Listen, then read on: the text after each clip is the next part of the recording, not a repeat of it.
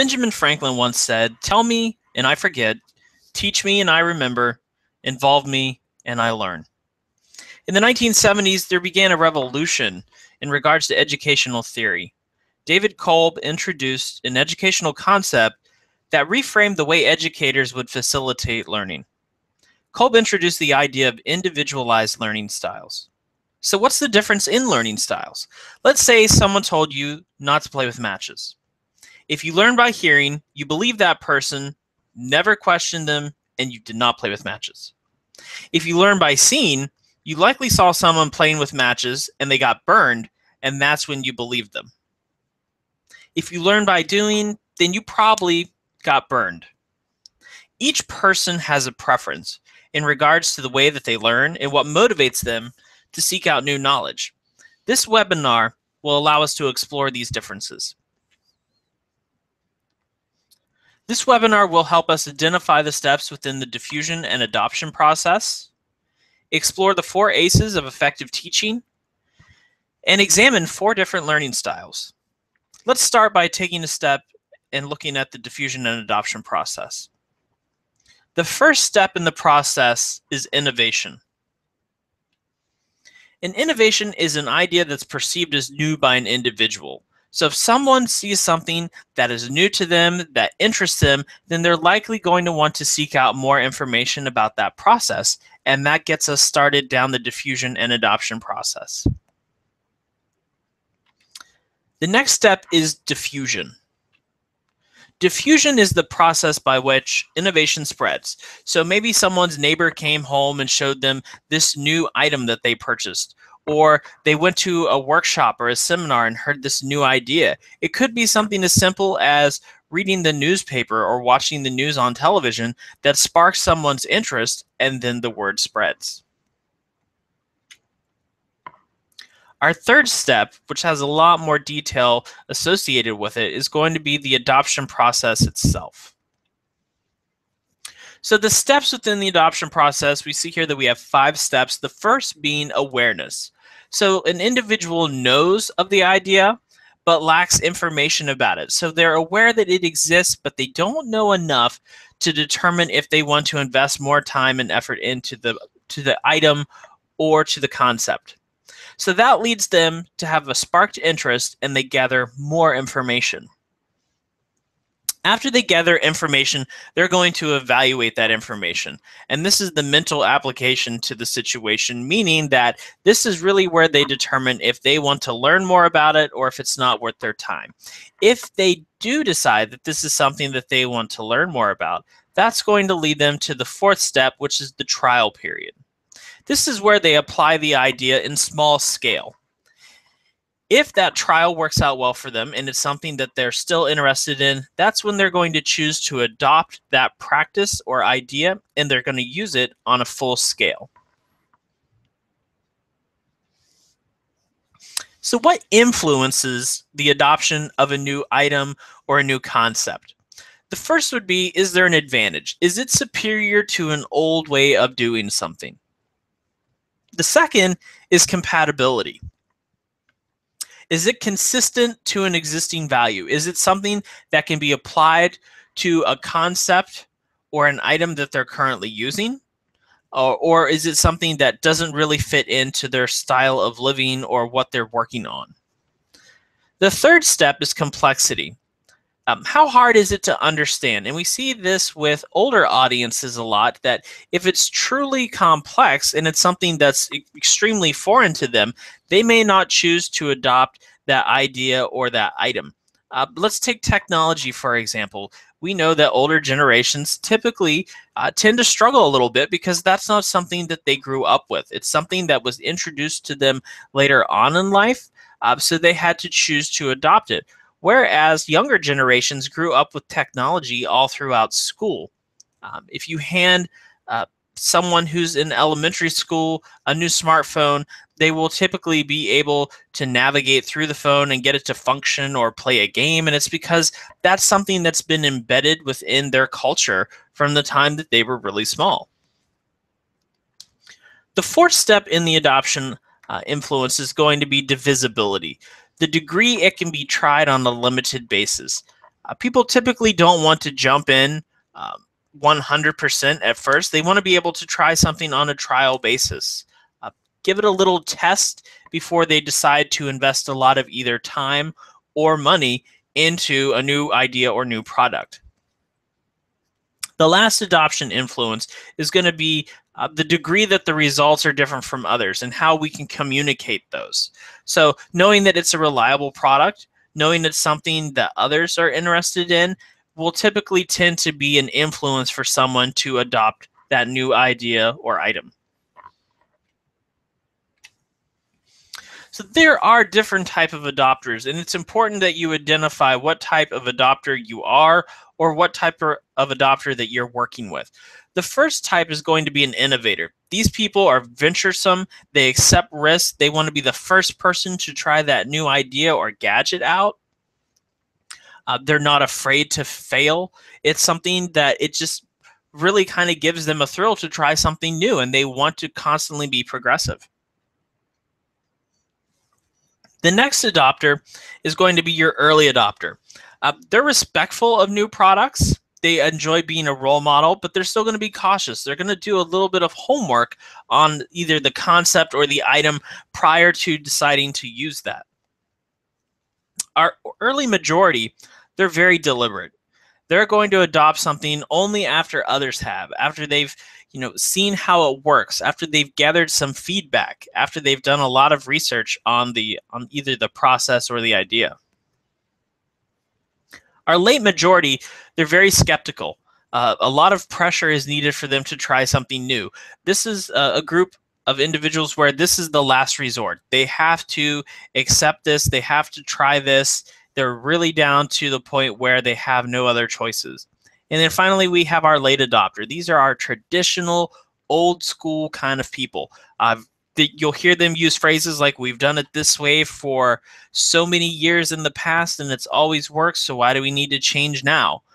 Does that mean that they're never going to change? Not necessarily. It just means that they're really set in their ways, and the thought of trying something new is something that really they struggle with, and they do have the ability to change, but it's going to take a lot of pressure to get them to change. So we have innovation, diffusion, adoption, and the last step is going to be the decision-making process. The adoption of an innovation, whether it's a product or a concept, always requires a decision by the individual to adopt that and continue using it. So we know what might motivate someone to want to learn something new. Now we need to understand, how do we effectively communicate concepts, ideas to people? This is going to bring us to the 4 ACEs of effective teaching.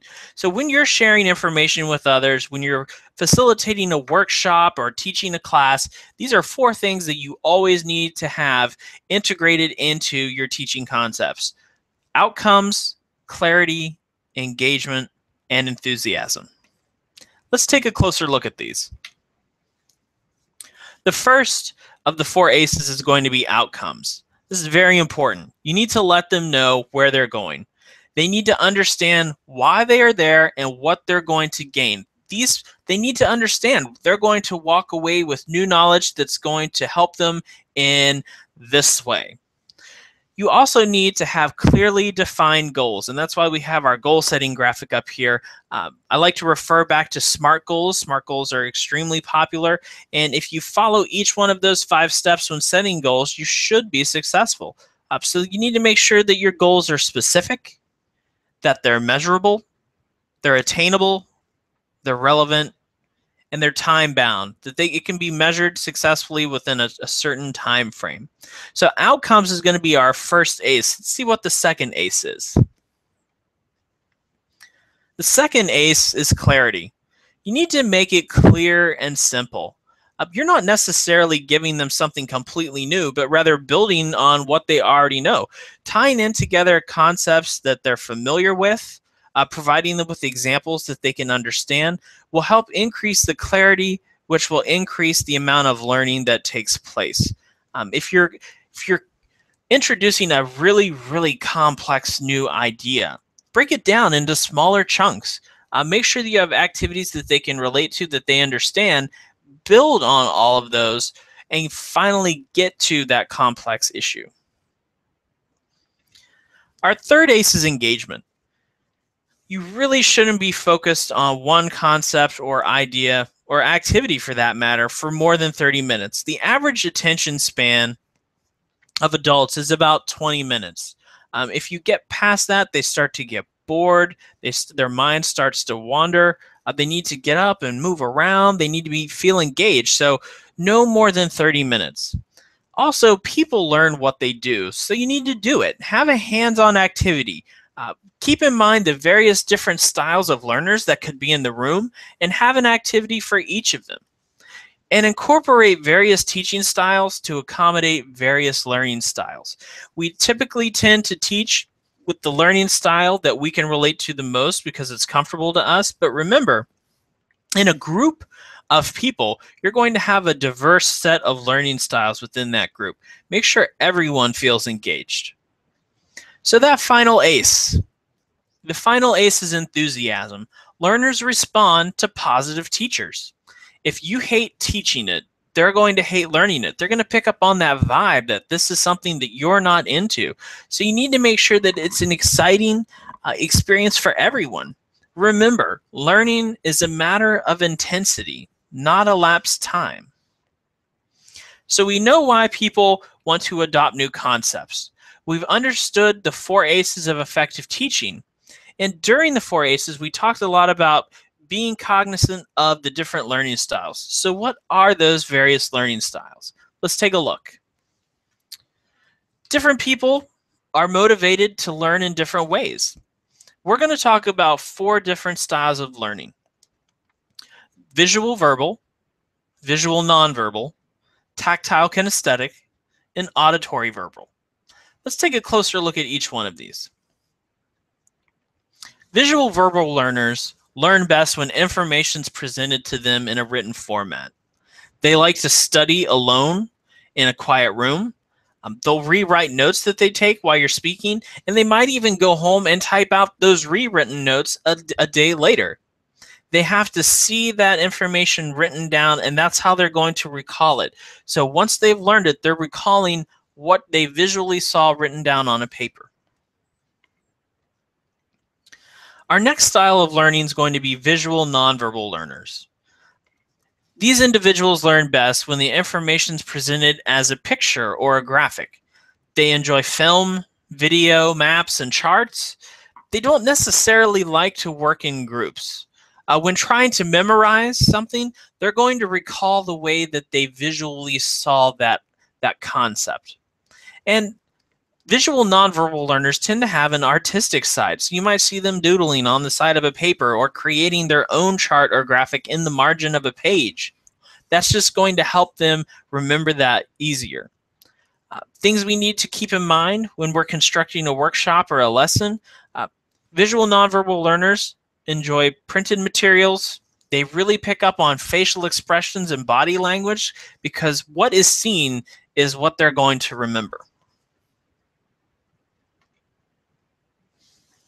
Tactile kinesthetic learners is going to be our third group we're going to talk about.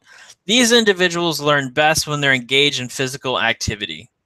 They enjoy lab settings. They learn best from demonstrations. When trying to study, they'll use note cards. If they need to remember something, they're going to create those note cards. They're going to quiz themselves. They're going to ask others to help quiz them. It's just the way that they learn best. They also enjoy using a whiteboard or flip charts to problem solve. They like to write things out. They like to brainstorm ideas and use concept maps. So the more they can touch something or sense it, the better they're going to be. So when we're constructing a workshop or a lesson, we need to keep in mind that kinesthetic learners take into account emotions, actions, movement, taste, and smell. What they can feel is what they're going to remember. Our final group here is going to be auditory learners. They learn best when they hear the information. They really benefit from class discussions because it opens up that whole paradigm of digging a little bit deeper and making the connection with the concepts. They like to participate in small groups.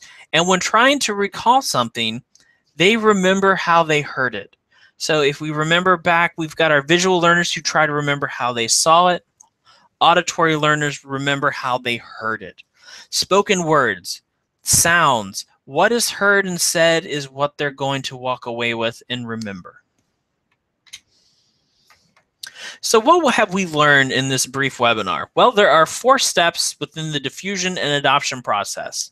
This is where people are going to determine if they want to learn more, if they want to invest in something. So remembering these 4 steps is extremely important. We've got innovation, the item is perceived as new, diffusion, how they're going to spread the word or how that concept spreads to the public, adoption. We need to remember that we have steps in the adoption process. We have various type of adopters. And then finally, making that decision to continue or discontinue use of a product or concept. The 4 ACEs of effective teaching that we need to remember whenever we're facilitating learning. Make sure you have clear outcomes and goals set. Make sure you have clarity in terms of describing concepts and topics. Make sure everyone is engaged and that there is enthusiasm. And when constructing that lesson, make sure that you take into account the 4 styles of learning and that there's a piece in there for all different types of learners, whether they're visual verbal, visual nonverbal, tactile kinesthetic, or auditory learners.